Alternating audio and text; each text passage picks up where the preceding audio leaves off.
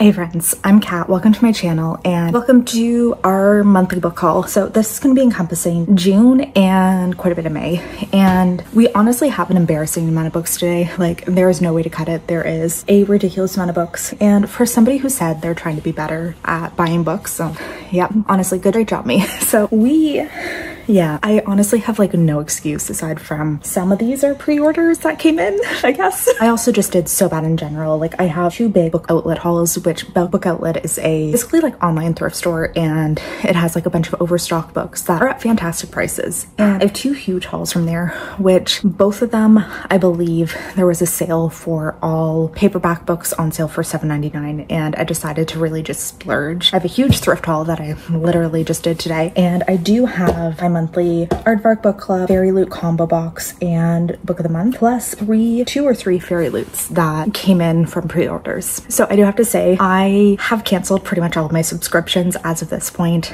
I decided for the moment at least, I'm spending too much money on books and I really need to rein it back. So I've decided that going forward, I am only staying subscribed to the Arcane Society, which is a bi-monthly romantasy box that I really love, and also the fairyloot romantasy, which might change honestly because I haven't loved a lot of the books that have been coming out for it in the first few months. But there is a book that July's book choice I'm really excited for, and also I kind of want to see what the books are going to be like going forward. So for now at least, I'm going to be staying subscribed to that one, but everything else, at least for 6 months or so, we are canceling them all. I'm just about to be doing a bunch of renos on my house, and honestly I can't really be spending the money on this. I need to be spending my money more that way. So I kind of want to just save money on books where I can, and a lot of these I really don't need new releases coming in, especially when they sit on my shelf for months and I don't really get to them. So I can just definitely like utilize the library a little bit more that way. And in a few months, if I'm in a better position and I'm really missing some of these, I'll consider resubscribing. That being said though, I am on the waiting list for the Owl Crate adult fantasy book box, and I think if that comes in, I'm going to subscribe because I've been on that waiting list for like 6 months now, and I really love their book choices and the editions they've been doing. So that is going to be like one of my few exceptions. I think that I'm also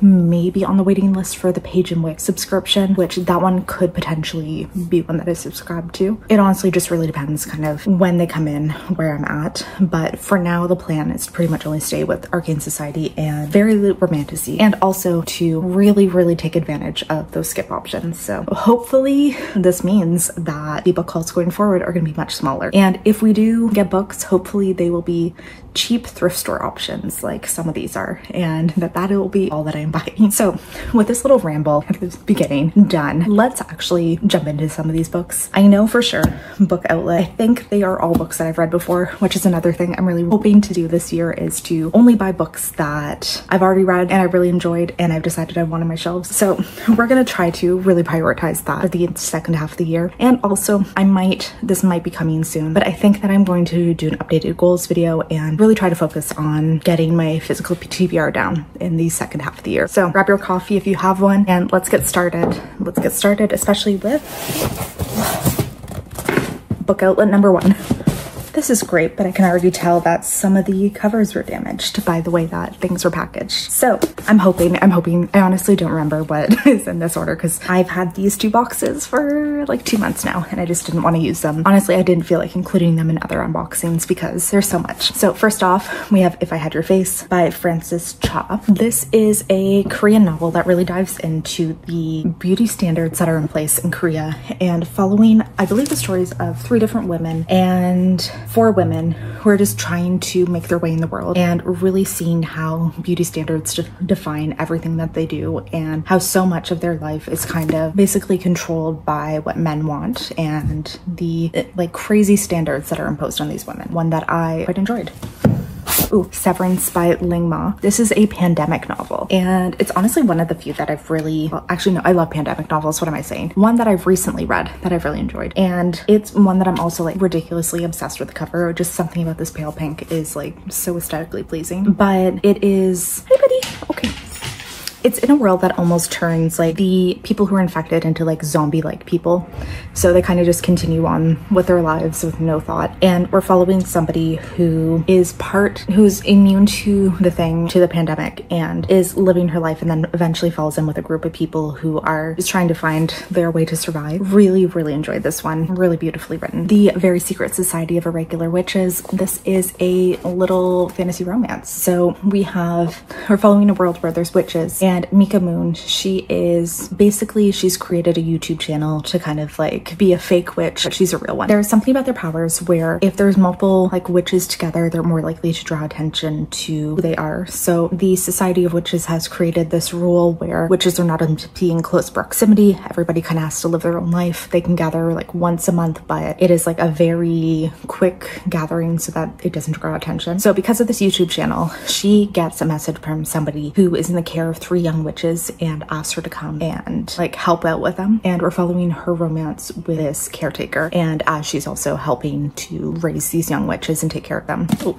perfect. So I've been wanting to get a copy of this. This is the second book in a duology, but I don't own the first one. This is the only one that was on sale at the moment. But this is called A Desolation Called Peace. Book 1 is called A Memory Called Empire. And this was one of the most intricate fantasy or sci-fi worlds that I've read in the longest time. And it was one of those intense political, like just masterpieces. It's so hard to describe. Like I genuinely don't know how much I can say about it that without getting into like intense nitty-gritty details. But we're basically following a newly appointed ambassador to this space station, and she goes into the empire of this world to kind of act just as the ambassador. The previous one had been murdered, and she's also sent there with the task of trying to figure out who murdered him, and very, very quickly gets involved like crazily in these court politics. It was so good. Really love this one. Really hoping that there might be some more books coming out in this eventually, but I do want book 1 soon. Yeah, love this one so much.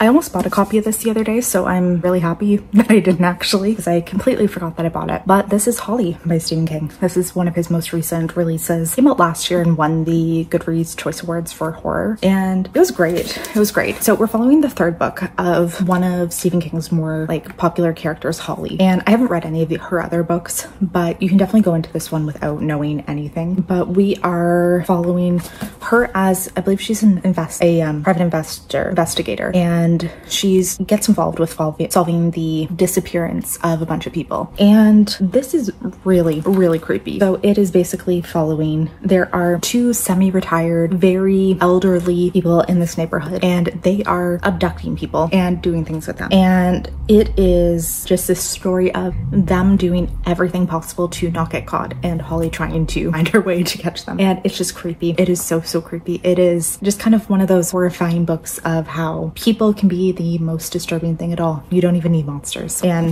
I think it's probably one of the best books that I've read by Stephen King in the longest time. Like I truly cannot remember a book from him that's captivated me like to the level that this one did. So this was fantastic. Catherine House. This is a weird little dark academia where people are invited. So Catherine House is a school of higher learning like no other. So few people are selected to be brought in. Tuition's free, but in exchange you have to give up basically 4 years of your life. So or 3 years of your life. So you're completely removed from the outside world. You're not allowed to have any communication whatsoever with friends, family, anybody, no social media, no like internet, nothing. But when you come out of it, you are pretty much expected that you can go on to a life where you'll be able to achieve like your wildest dreams, and that nothing is going to be like off limits to you. So we're following Inez, who's somebody who's brought into this school, and it's very quickly feeling to her like this is more of a prison than a school, and that very quickly she's realizing that she's not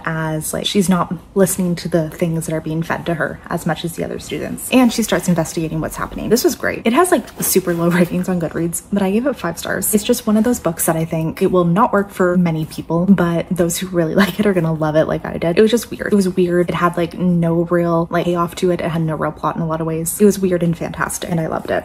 Piranesi by Susanna Clark. Another one of the weirder books I've read. Another one that I'm so excited to have. And there's a slight chance I bought this because I feel like I bought this multiple times. So I feel like I might have it in my other order. We'll see. But this is honestly like nothing I can say about this one will really describe how weird it is and how truly different it is. But it's a novel set in like a dreamlike alternative reality. So quickly saying, Piranesi's house is like no ordinary building. Its rooms are infinite, its corridors endless, and its walls are lined with thousands upon thousands of statues, each one different from all the others. Within the labyrinth of halls, an ocean is imprisoned, waves thunder staircases, rooms are flooded in an instant. But Piranesi is not afraid. He understands the tides as he understands the pattern of the labyrinth itself. He lives to explore the house. So Piranesi is just in this house, and that is the story he is exploring. There is somebody that he calls the other who visits, but otherwise his entire life is just exploring these rooms. And slowly by slowly, like bit by bit, he is starting to remember who he is and what his life was before he came into this house. It's crazy. This one's so good. It is another one of the weirder books I've read, and fantastic. Really, really good. Before I Let Go by Kendi Ryan. This is a romance that I read earlier this year, and we are following a couple, Yasmin and Josiah, who were married for years. They have 2 children, but things happened a few years previous that have basically made them like unable to connect as a couple. They dealt with a few instances of grief and really were not able to get past that. So we're following them after they've been divorced for about 2 years, and they kind of start to realize that maybe they aren't done with loving each other. Maybe they still have room in their heart, and maybe all they needed was time to heal. This was beautiful. I cried. It was fantastic. It was just a really, really beautiful romance. The one whose cover has been ruined is Girl One. This is about clones. This is a super underrated sci-fi book, but we're following Girl One. She's the first of 9 so-called miracle babies who are said to be cloned from direct copies of their mothers. The mothers all lived in this homestead, which is basically like a women-only, I'm gonna say cult, but it wasn't really. It was just like a women-only place, and something weird happened that mothers refused to talk about. But there were 9 daughters born who were all exact clones of their mothers. And years later, something happens, and it seems that the mothers and the daughters are slowly being killed off. They're slowly disappearing. And Girl One, Josephine, starts investigating because her mother disappears, and she is very quickly realizing that she might be in danger as well. Not enough people talk about this one. I thought it was really great. It was like a very, very fantastic sci-fi book, and like a little bit of a thriller as well for those who like their genre blend. And then we have Middle Game by Seanan McGuire. So in this one, we're following twins. And twins, Roger and Dodger. Roger's skilled with words, like words are his thing. Dodger, numbers are hers. They're twins. They were separated at birth by this alchemy society. And I don't even know how to explain it. We're following them as they come together and try to basically live out this prophecy. And this is one of the weirdest but most fantastic books I've ever read. It is so complicated. It is so confusing. It is one that the entire run you're going through it, you will only vaguely understand what's happening, but it's perfection. It is truly perfection at the end. Like when everything comes together and you start to realize what is actually happening, it is so good. And yeah, I absolutely love this book. Seanan McGuire is so good. I'm reading one of her other books right now, Into the Burning Deep. Amazing, amazing. Like I need to read all of her works, but this really, really good. Very happy to have a copy. Okay, and now the second book outlet haul. All right, Clara and the Sun by Kazuo Ishiguro. I loved this one so much. It came out, I believe, in 2020, and we are following the eyes of an AI doll who is basically created to be a companion for children. So Clara is an artificial friend, and she is this doll who sits in her place in the store every day just watching the sun and being fascinated by it and just wondering about the world outside. And she eventually gets picked to be brought home as somebody's like artificial friend. And we're following her as she starts to understand the world, just really like is through the world trying to adapt to everything that she sees, and really like just falling in love with the world and trying to understand what it is to be a human, I guess. Like it's beautiful. It was a really, really beautiful book. I did give this one 5 stars, and one I really love to revisit because it was so beautiful and just had such a wonderful outlook on the world. Happy Place by Emily Henry. Not really gonna say much about this. I think everyone knows the plot, but we are following a couple who has broken up and they haven't come out to their friends about that yet, but they all go on this huge family like friend trip, and they just kind of have to pretend they're still together. I think this has been my favorite of Emily Henry's work so far. Loved it, gave it 5 stars. Really, really happy to have a copy. Honestly, I was just kind of waiting to see if I could find a cheaper copy than the like $40 new hardback. Same with this one, Yours Truly by Abby Jimenez. Same, another one that I loved, and I just wanted to not have to spend $40 on a copy. So this is, we're following 2 doctors who work together, and one of the doctors has recently started working, and he's kind of coming off as this arrogant jerk, but he eventually opens up to our female main character and then realizes that he just deals with intense anxiety. So the 2 of them start a bit of like a pen pal relationship that eventually turns into her acting as his fake girlfriend because his ex-fiance is now getting married to his brother, and he wants somebody to kind of come and act as a buffer. I thought this had like really, really fantastic anxiety wrap, beautiful relationship, and just like another one full of like heartwarming feelings. It was beautiful. Out There by Kate Folk. I have not been able to find a copy of this anywhere, so I was so thrilled when I saw this. This is a like series of short stories that are intensely weird and so good. This is like my perfect, really fucking weird sci-fi short story kind of thing. Like, think of the vibes of How High We Go in the Dark. It's similar vibes to that for me. But yeah, we're just following a bunch of weird and eerie forces that lurk beneath the surface of ordinary experience. I think that this was amazing. Like, it's kind of hard to talk to. There's too many, like a medical ward for mysterious bone melting disorder. Curtain of Void obliterates the globe at a steady pace. A man fleeing personal scandal enters a codependent relationship with a house that requires a particularly demanding level of care. A woman uses dating apps to find a partner despite the threat posed by blots. Handsome artificial men dispatched by Russian hackers to steal data. It's honestly so good. So weird, so good. I love like a good sci-fi short story collection. And then one more sci-fi book, The Deep Sky. In this one, we're following a space exploration of a group of young women who they've spent their entire life training for this from the ages of like 12 onward. And we follow dual timelines. One of them when they're in this incredibly competitive school atmosphere where they're all competing to be the representatives of their country. And another when they are on this mission itself. It is a voyage basically to go populate a new planet. And within it, there's plans. So they are under like cryogenic sleep for 10 years. They're woken up for 10 years because the intention is that all of these women will be artificially inseminated. They will rear children and have the worst of this child raising done on the ship instead of on the planet in adverse conditions. And then they're going back to sleep for 10 years before they get to the planet. While on the ship, there is an explosion that kills I believe the captain and several other members of the ship. And we're following as one of the crew members is tasked with investigating what happened and is trying to, and just reminiscing about her years at the school. Really good, really, really good. I like this a lot. A new author that I'm really excited to get to know a bit more. Next I'm going to go to my Aardvark book club for the month of June. This is Canadian-based subscription. It is, I believe, $18.99 a month, and then every additional book that you get is $13.99. They are all new release hardcovers, and it's one that I really, really love. The selection of books that they come out with. Truly, I've been like incredibly impressed overall with this subscription. It is definitely one of my favorites just by the pure choice of books that you get. So let's see. So every month you get bookmarks for bookmarks, custom colors, and you get a little bingo board or challenge usually. So we have all of those. And let's see. So I've already read this one. This Summer Will Be Different by Carly Fortune. This is a romance book that takes place basically over 5 years. We are following a woman who every year goes to her best friend's family home in Prince Edward Island. And while there on her first summer, she sparked up a relationship with the friend's brother. But the friend had made one rule, and that is don't fall in love with my brother. So they've kept it secret. It's been their ongoing tradition that every year they will hook up at least once while she's there, and they'll keep it a secret. But now in the present, we are leading up to this friend's wedding and everything comes out. It was fine. It was fine. I don't know. I'm not really loving Carly Fortune's books anymore. I liked her first one. I think I own a copy of it. I can't remember. I think it's Every Summer After. I like that one. I thought it was fun. All of her other ones have just been kind of bland.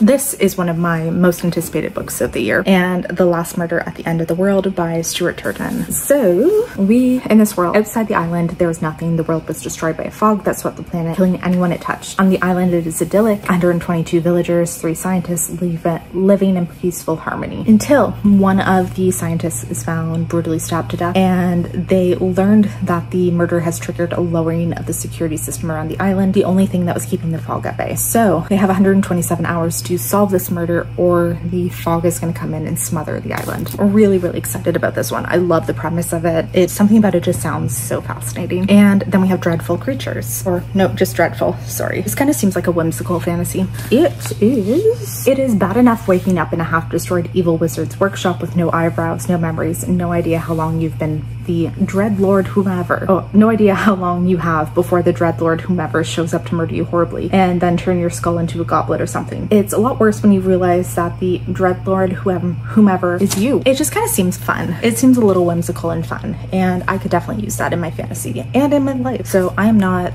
upset to be getting this. I think Aardvark is one that I am going to very quickly resubscribe to. I have a feeling I'm going to be missing this one too much to not continuously get it. Just based off the books that I've been getting the last few months, like, I can very, very strongly say that I'm going to desperately miss having it. Okay, next we have 2 fairyloot pre-orders that we'll take a look at. So first off, I have already opened these, by the way. Ruthless Vows by, that's what it's called. Yeah, Ruthless Vows by Rebecca Ross. So this one's a sequel to Divine Rivals, which was like a really fantastic book about 2 rival academics who are like trying to become investigative reporters in this world that is ravaged by gods, and they end up falling in love. I very, very shockingly gave that one 5 stars. Usually I never give YA 5 stars, so I was so pleased at how much I loved it, and of course had to complete a duology. So here's the edition, sprayed edges, the internal artwork, and then the naked foiled hardback. Gorgeous, very, very gorgeous. And the next one we have, I have read already, and that is An Education in Malice by S.T. Gibson. So at this point, I think I have pretty much all of their books in special editions, and of course I'm gonna keep doing it. So this is a dark academia about 2 rival poets who fall in love, and one of their like very intense relationships with their professor, who might be a vampire. So here's the edition. So I think the cover is the same, but sprayed edges, the internal artwork, and then a naked hardback. There is my fairyloot romantasy. And this is the June box, I believe. Here's the spoiler for the month, or the theme for the month, and a little spoiler information. Okay, what way do we open it? So here we go. We have Nectar of the Gods by Ella Fields. So I believe that this is a completely original cover.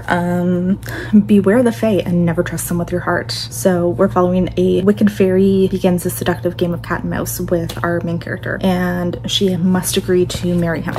So internal artwork, I think this little puppy, I love it.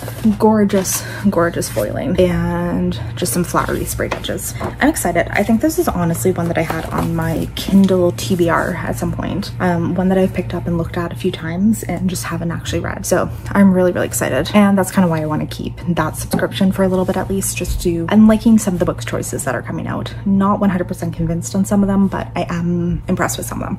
And the June Fairyloot combo adult and YA only box. This is the last one I think I'm getting.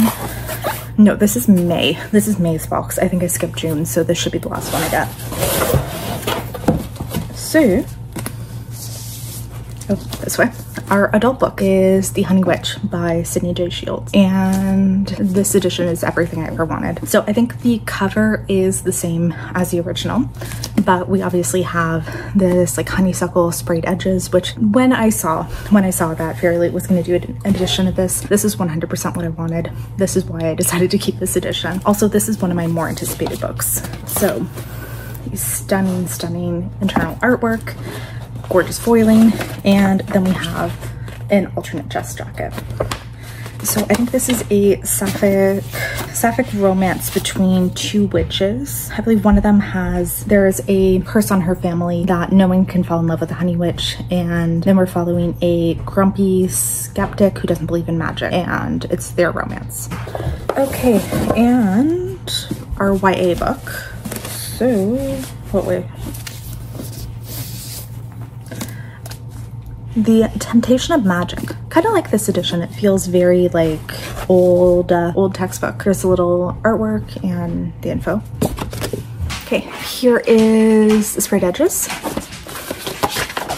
Internal artwork. It's giving dark academia for sure. Foiled edges and an alternative dust jacket. So quickly from the back, the thing on the back. He was an Imperial, her greatest threat and greatest fascination. Everything she'd been warned against, and yet she wanted him still. Okay, maybe enemies to lovers. A little fantasy moment. Okay, so we're at the last of the boxes, which is my June book of the month. Again, canceled this one. Will not be getting it anymore. Might at some point rejoin, but we'll see. Kept like getting it, and I would put it on hold for like, or skip for like 3 months at a time and then get a new one. And I decided to just cancel it overall. Oh, we do have a visitor. I don't know if you'll see him. Hey buddy. But I decided to just cancel my book of the month overall. Just, I'm not using it. Well, I'm using it a lot. I just money I don't need to spend. So I got One Star Romance as my actual book. So I think these two, they are, you don't like that. So she's an author, he gave her book 1 star, and now they have to like walk down the aisle together as members of a bridal party, and it just starts like a really awkward kind of relationship.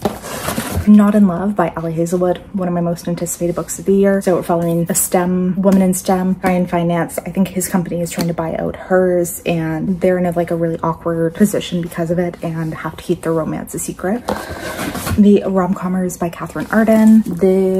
So she's rewriting this love story, but can she rewrite her own? So she's a screenwriter, and she gets a chance to rewrite a script for a famous screenwriter. And so she moves to LA for 6 weeks and works alongside him. So their romance. And One Perfect Couple by Ruth Ware. So this is, actually I really like Ruth Ware books just in general, just say that. I used to get arcs of all of them. I just kind of like have fallen off of that, but it's a bunch of couples on a desert island for a like dating relationship competition show, and things start going wrong. So somebody dies, I think they're cut off by the mainland, have no phones, and unable to contact anyone. So they are banding together for survival. And then their bookmark is very different this month. Wow, crazy. So we're so close to the end. We're gonna power through these last bit, but this is actually just a huge haul that I got at a thrift shop this morning. And I went a little crazy because the prices were fantastic, but I definitely did not need to do these. So oopsie, oopsie, oopsie. First off, we have 8 books, 3 or 7. There's 8 in total. There might be another one, but they're all from the Kay Daniels series from Ione Andrews. This is one of my all-time favorite series. Not enough people talk about it. More people really, really need to. And I want everyone to read this, but I never find these secondhand, and they're all about $6. So this was truly like way too good a deal to pass up. I could not stop myself from doing it, and I've wanted to own these books for such a long time now. It's just one of those, like, I'm not prioritizing spending money on it, and I've kind of been, here's the other one, kind of like just not been wanting to spend, there's not a lot of money per edition, but I just didn't want to spend it. So we have all of those. 2 books in the Rainwild Chronicles by Robin Hobb. So there's Dragon Keeper and Dragon Haven, books 1 and 2. These are just books in her extended Farseer world. Not there yet, slowly getting there. Picking up editions as I see them, kind of collect. And also, like, these are some of the nicest editions I've ever seen secondhand, so why not? The Winds of Dune, one of the extended Dune World books written by Brian Herbert. Brian Herbert, who is Frank Herbert's son. Don't really know where this one takes place in the world. Don't really know what the reading order is, but I bought it because I saw it, and also I thought it was only $5.95. Turns out it was $15, and I didn't realize that till I got home, but oh well, I have it now. So eventually I will continue on in this world and all of the extended books. Then only two more.